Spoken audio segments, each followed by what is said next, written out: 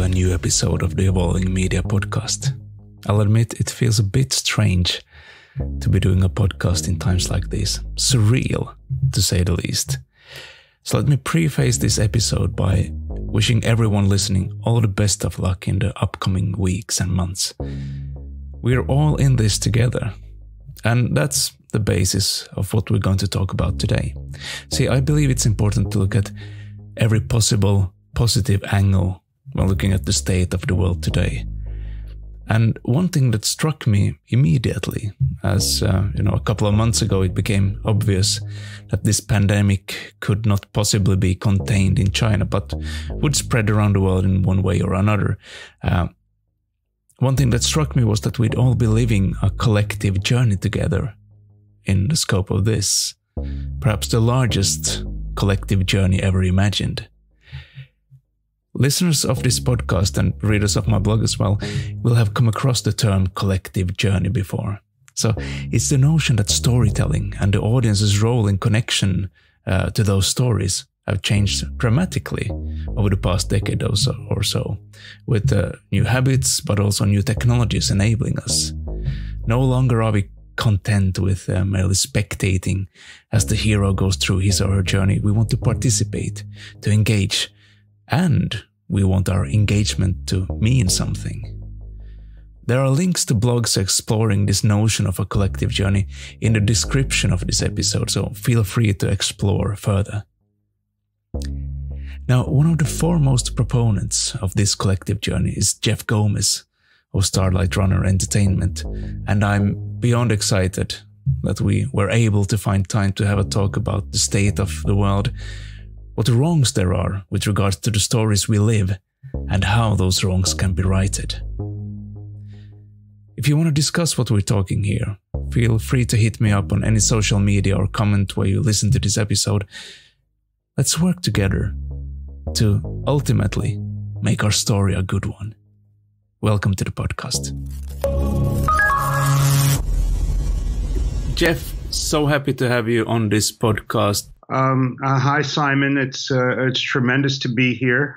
I would really only take this time for important things, and I think that this podcast is important. I followed the podcast every episode. Such intelligent, well-reasoned discussion. I'm so glad to be a part of it. I'm so happy that you took the time to talk to me today. There's some things that we've been talking about earlier on that I think we both can agree that are very, very have become actualized over the past weeks and months in enormous and incredible ways. We are. I am in Manhattan, New York City, Chelsea. Not far from Times Square, at the epicenter of the viral outbreak in the United States. Yeah. There are thousands and thousands of people who are ill. Fortunately, the ratio of illness to deaths is rather small right now, but that's because our hospitals have been doing their very best, and because there are incredibly experienced emergency service people. So just a few blocks away from me is the Jacob Javits Center, and there are a couple of thousand beds set up there to receive people who have the virus. This is a global pandemic.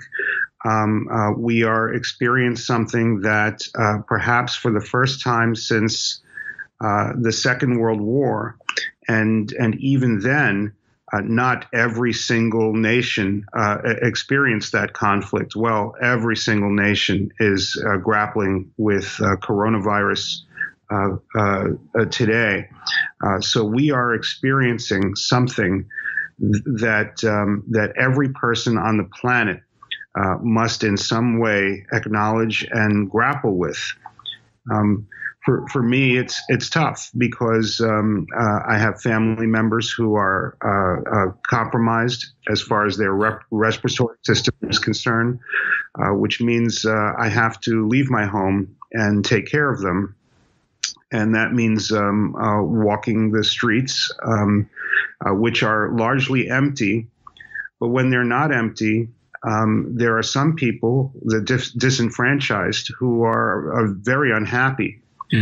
So there are crimes. There's fighting in the streets. There is a sense of unease, and although for the vast majority there is a feeling of congeniality between people, there is also danger.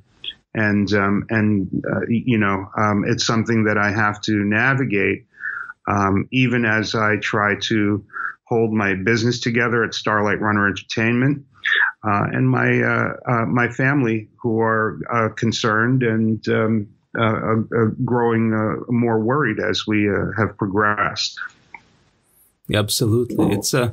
It's as you were saying, it's something that connects everyone on Earth for the first time in I don't know when, and it's that there's no one particular enemy or combatant that, except for this one little tiny virus, that is just basically the thing that we all have to somehow cope with and cope with how we approach our current reality.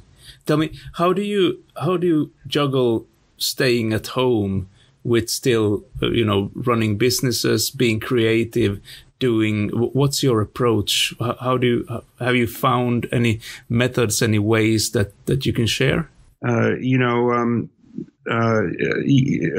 Simon, when we've talked, there's a history for me of things like anxiety, obsessive compulsive disorder, things like that. So my gosh, this would be the most cosmic thing to respond to if I am burdened with all of that. But the effort that is being made is to remain calm, to breathe, and to express positivity by removing negativity, and by having faith that we as human beings have pulled together and gotten through these sorts of crises, that we have access to incredible technology that allows us to remain in communication with each other, but also to do, for some of us, to do our work. So Starlight Runner is functioning remotely. Right now, everyone's home, and a lot of the work that we do is writing or graphic design. So those are the sorts of things that can be done on these modern laptops that have this power enough to get the job done. So there's that. I have a teenage daughter who was a very, very social person, yeah. And who wants to go out and be with her friends and finish school. She's a senior in high school, and all of that has stopped completely, and that's depressing and anxiety provoking, and also frustrating. To go out in my family means to jeopardize other family members. It's not something that can be done casually. Even though, in our hearts, we know individually we could probably take the virus, but other members of our family can't. So we just have to choose not to take that risk. So it's we're getting by, and we're thinking of clever things to do to help our staff make money and keep ourselves going. The other thing we're doing is expanding rapidly our coaching and counseling capabilities. So we've lowered all of our rates. We're seeing many people for a reasonable fee, and I've gotten to talk to people that I wouldn't normally get a chance to, from all over the world, even in Italy, which is besieged by coronavirus. I've gotten to speak with some young people who want to get into the entertainment industry and have dreams and hopes and see themselves in a future beyond the crisis. Yes. I think that's what one thing that keeps people's hope up is to see, to imagine what the world will be like after the pandemic has abated. And personally, I think we're going to see some quite, I mean, if you look at it from a pessimistic viewpoint, humanity will remember it for a week or two and then go on to be humanity. But I do believe in my heart of hearts that I think we'll learn something from this. I think it's something that's so global. I think it's something that affects everyone so deeply in so many ways that I think we might see change that is for the better in the long run. That is.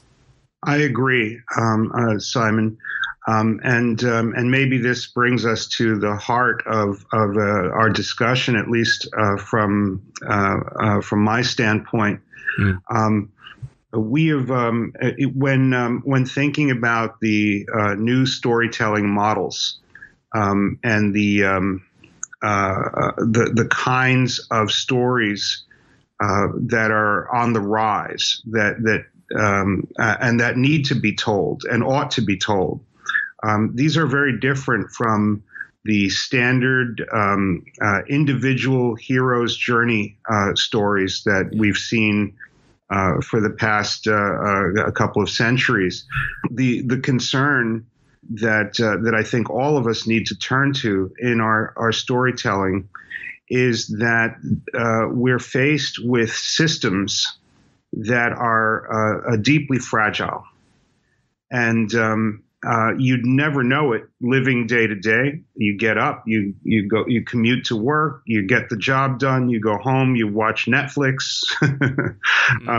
It seems okay. It seems like it's working, but because of the hyper complication of the way we've expanded as a human race, there are aspects of how we've set up this system and caused that system to interrelate to the planet's system that is fragile.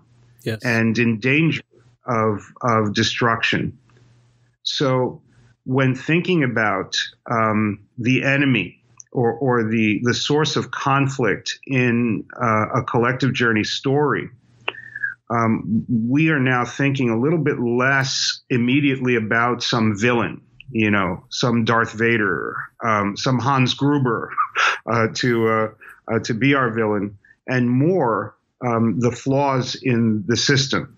Those flaws can be represented by individuals who are fully realized characters. But let's think of the flaws. And we've identified three sets of flaws in the system that we can talk about a little bit.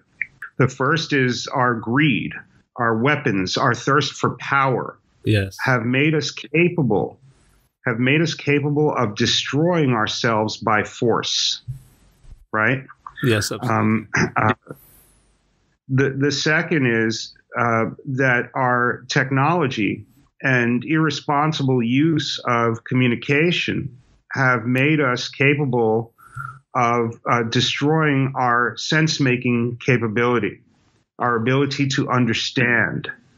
And when you have that, when you've destroyed that, Simon, you are allowing us to be flooded with bullshit.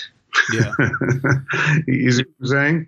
Yeah, it's not just lies. Lies have been historically, they've always been there, right? Politicians lie. Yes. But we've always had a kind of collective understanding of reality. In the past few years, worldwide, lies have given way to bullshit, which is actually kind of malignant lying, deception, the bending of reality to accommodate someone's personal biases. And when you have rivers of bullshit, you are dislodging our capability to understand what's going on, to be able to communicate effectively, to reconcile differences. When that happens for a long enough period of time, you can unravel the fabric of society. You can cause empires to fall. We can destroy our civilization when we become unmoored from a collective reality. Okay. Yeah. The reason why what's happening right now is so stark and so remarkable is that something is happening that forces us to acknowledge its reality. And even now, not everybody is acknowledging it, but more and more, I believe, are. Okay, so we are capable of destroying ourselves by force. We are capable of destroying our ability to understand. And the third, and perhaps most relevant, fragility is that our pollutants and our disregard for the fragility of nature have made us capable of destroying our environment. That disregard, and I know there are some mixed understandings for where this virus came from, but it is an animal virus. It is something that human beings have no immediate immunity to, the coronavirus. That's why it's flooring so many people. That's why it's so virulently moving across the world. Human beings have no ability to resist it. Why? Because it was born out of a situation where human beings were disregarding the danger. And that is the danger of mixing the slaughtered bodies of animals together. The types of markets that the avian flu and the coronavirus came from are markets where animals are freely and openly slaughtered and immediately adjacent to one another in crowded, unclean kinds of environments. This is no slight on any particular culture or location or something like that. It is a slight against our regard for how these microbes move around in the world. Yeah. And so that disregard unleashed a global pandemic. We have greed, we have bullshit, and we have the disregard for nature and the dangers inherited in that by being so disregarding of it. Those three combined, I get the feeling that these are things that have become so ingrained in society that most people felt helpless to do anything about them. The flood of bullshit, the constant thought that growth has to mean more and more and more, and not perhaps something else, speaking economically and regarding political power, etc. And how we approach environment, which perhaps is the one of the three that has seen the most rise in awareness over the past years, but still change hasn't been made. Correct.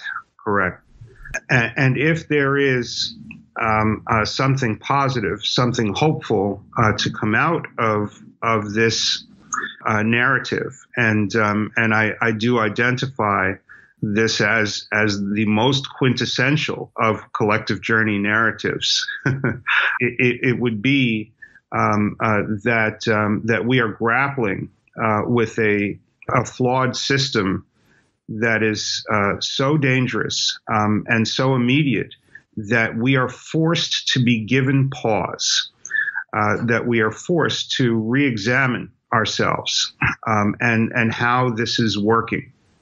In the early part of the collective journey model, maybe close to halfway through, there is the step called anyone can die. And really I think of all of the steps of the collective journey narrative in the case of the coronavirus, this new modality of storytelling. Anyone can die is the one that identified, in this case, Tom Hanks, or the Prince of England, or Idris Elba, or Congress people and senators who have contracted coronavirus. Now, this touches anyone. Now, the rich are not immune. The elite are not immune. That means that we have something that that actually can impact the decision making of those very few in power, the 1%, so to speak. That's absolutely. It doesn't care about race or sex or wealth or power or fame or anything. It's this is the one journey that everyone is on together. Every single one of us in the world right now. So it's if you look at it that way, it's a fairly powerful thing. And I'm seeing so many stories of when you were talking about the hero's journey previously. We're seeing right now we have so many stories of new heroes, like everyday people. If it's doctors, if it's people helping out in one way or another, volunteers, there's a lot of shitty stuff as well still, obviously. But we're seeing how we can be part of the positive force in the world, quite hands-on. I'm hoping there will be a upsurge in positive individualism within a collective, that we start to feel we have an agency, that we're not insignificant as single individuals in the part of the collective. So do you think that might be a possible outcome of this, that we see that we don't have to put up with the bullshit. We don't have to put up with the greed. We don't have to put up with the environment being messed with. We can have a say, even though we are individuals. Here's an interesting empirical observation. As you know, Starlight Runner tracks popular response to various kinds of media. Fox News, which is essentially amplifies the messages of President Donald Trump. Yes.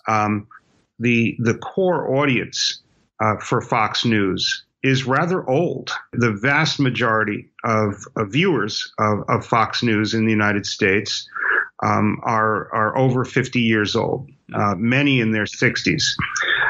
So when they hear and see signals by the elected leader that everything's going to be all right, that anybody can be tested, that this is all going to go away in a couple of weeks, even these people who have been fiercely loyal, MAGA people, their sense making is stressed because they can see with their own eyes what's happening outside their windows, and they know that they are the most vulnerable and the most susceptible to coronavirus. They can die from it.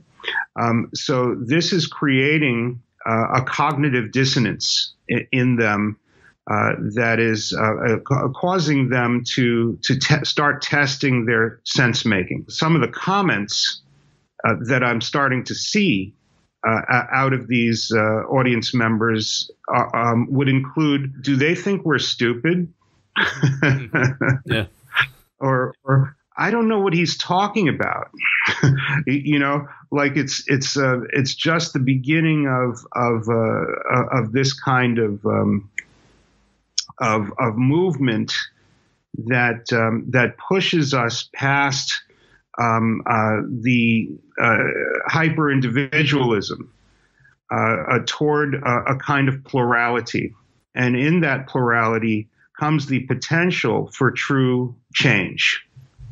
Comes the potential to start having discussions that are not just more candid, because we've been giving each other our opinions a whole lot in recent years, but in support of collective sense making, so that we can establish a common reality that we can react toward and attempt to resolve. Does that make sense, Simon? It does make sense. And I think that, as you were talking about, one of the most important things is to question question your beliefs regularly, and question what you're being told. Because that's one thing that takes energy. And it's so much easier to stay in your echo chamber and have your beliefs and your values and your thinking confirmed by everything that you're being told. But chances are that doesn't reflect reality, not by a long shot. And that goes for any echo chamber you could talk of. So I mean, if this could be an agent for people starting to take more responsibility for their own perception of reality and not let it be spoon-fed to them. And that's a powerful thing that will change a lot of things in the world, I think. So let me talk about, Simon, ways to actually activate that. Yes. I think that just to exemplify, I've been a part of the Aspen Institute, which sometimes collects people who have certain kinds of specialties to discuss issues that are of concern to the United States and to the greater world. Mm-hmm. The members of the Institute contacted me, and that information is sometimes shared with the United States government, and can help deal with issues such as the recruitment of people to ISIS, or the issue of the hyper polarized citizenry of the United States, left and right, that sort of thing. So I was contacted, and we had a discussion about what should be done in the face of the virus. And of course, we were given access to some data, and there are worst case scenarios, and some of that stuff can be pretty grave. I'm hoping that the most of the country has reacted to counter those worst case scenarios situations. But we're not out of the woods yet. Anyway, I was very encouraged because there are members of the administration who've reached out to me through this network for the first time since Trump came into the White House, and they said, well, how do you bring this new model of storytelling to assist? And we talked about how spontaneous, self-organized response can be promoted through narrative across multiple media platforms, transmedia population activation, in support of things like making sure that our supply chains are intact. Because, Simon, in the past 20 years, our supply chains have been super stretched, right? As we've globalized, the sources of our food and our anything, our items, anything made of plastic, they're from across the world. They're from fantastic distances, and of course they travel quickly when the system is operational. But right now, with what's going on, there is a 24 to 48 hour delay, and that has created fantastic shortages, and particularly in the medical field, huge problems.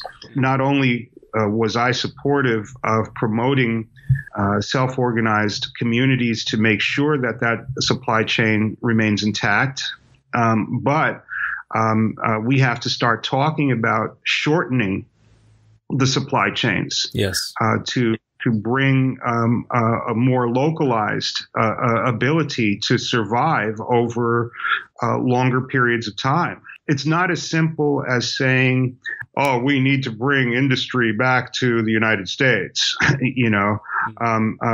That may be a part of it, but what we really need to think about is how can we establish more agrarian and agricultural localities, how we can support ourselves locally in the case of such situations, so that we don't have to worry or even panic about these great distances.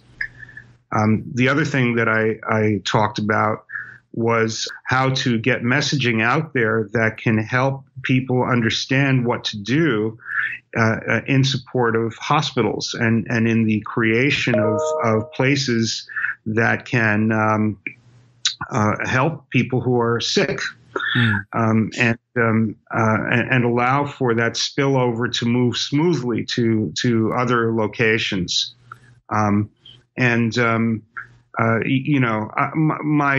opinion, I don't know that it accounts for a hill of beans, but that's been one of the most gratifying things to see across the world, how there is this a movement, how people are sewing masks by the dozens and hundreds and giving them to those in need. Yeah. Collecting sanitized fluids and things like that to help one another. It's really, really wonderful to see this sort of thing.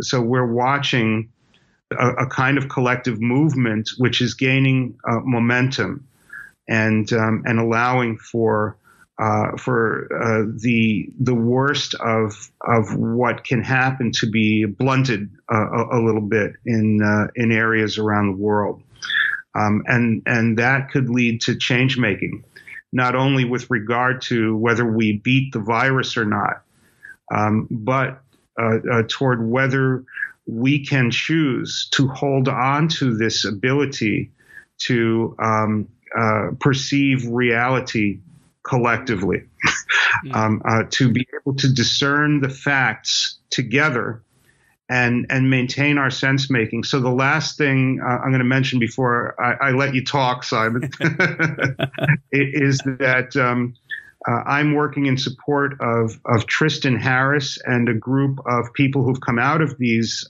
discussions to ask social media to immediately begin building sense-making tools. Mm-hmm. So this isn't simply asking social media to publish the truth or only the facts. This is asking social media to take responsibility for teaching us how to read social media. This is asking Facebook and Twitter and TikTok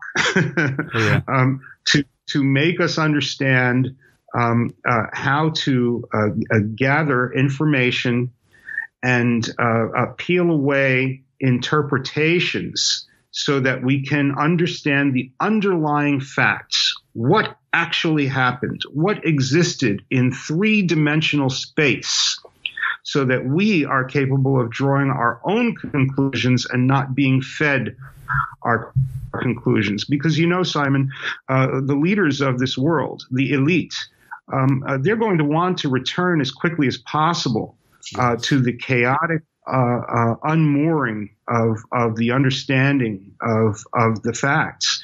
They are going to want to scramble our sense-making capability as soon as possible. Because it works to their advantage, and I'm not being biased toward or against any single leader. It's just what we are encountering today. So we have to be our own heroes. No one is coming to save us.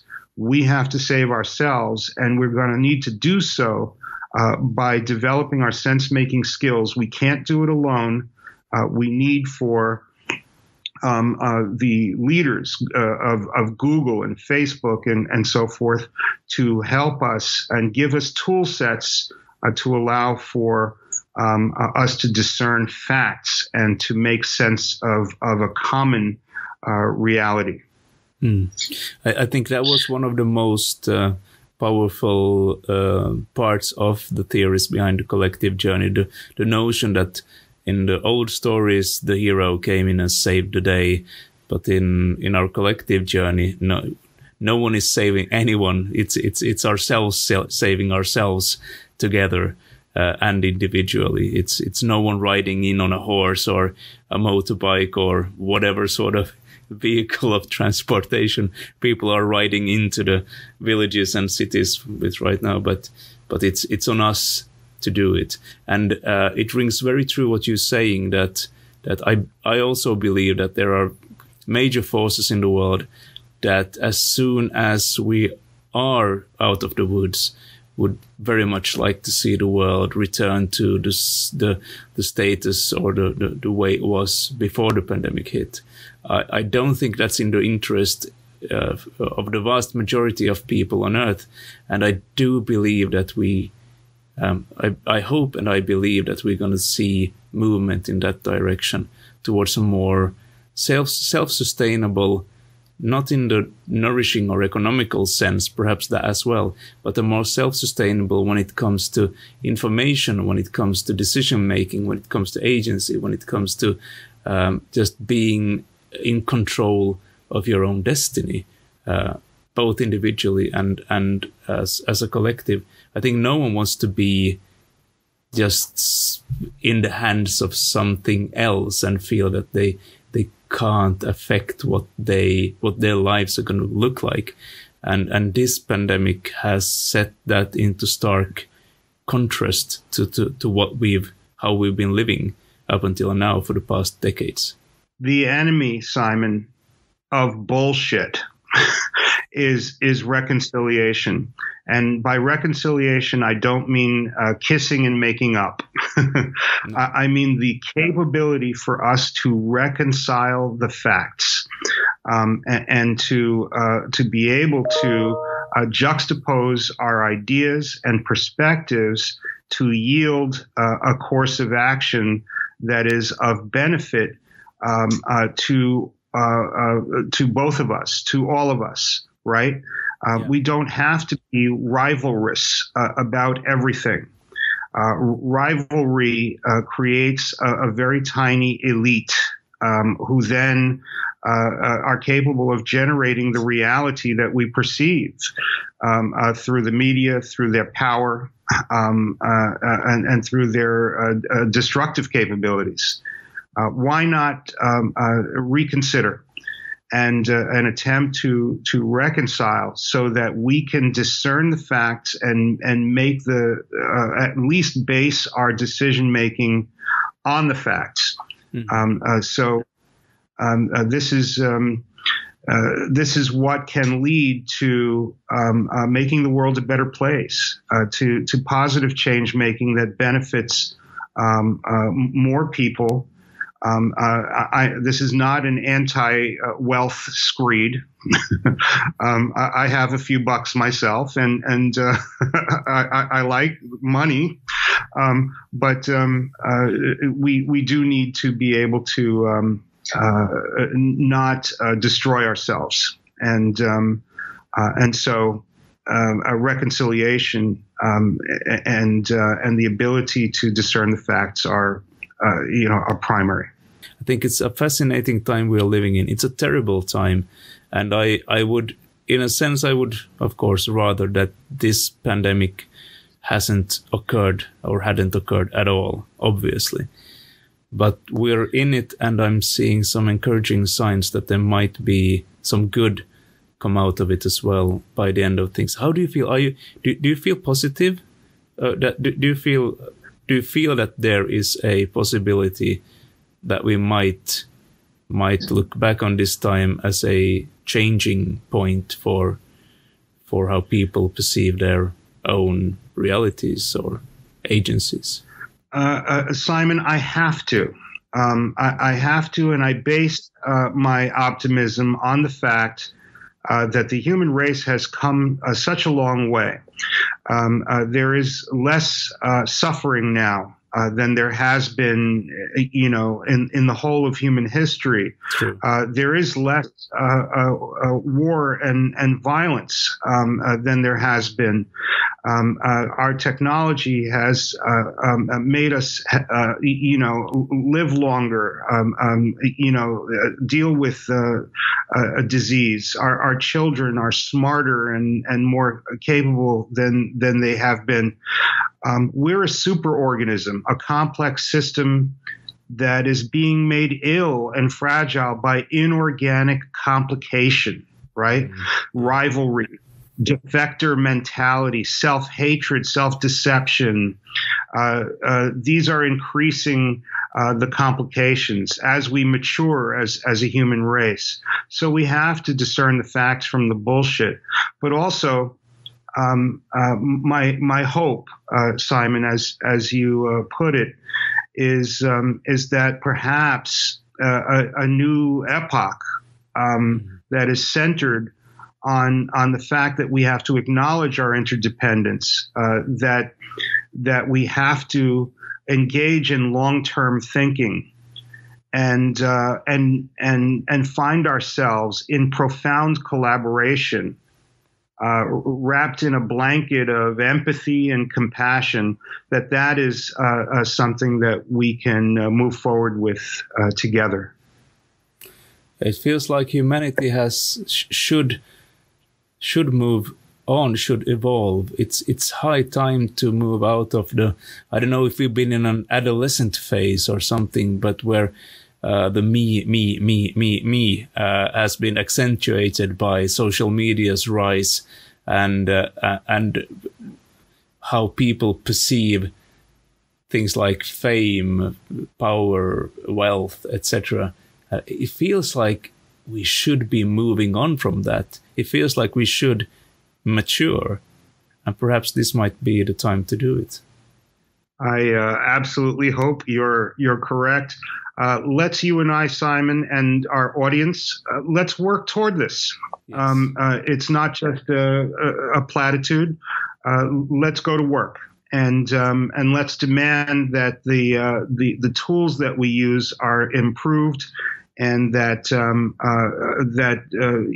we walk away with a tremendous lesson learned.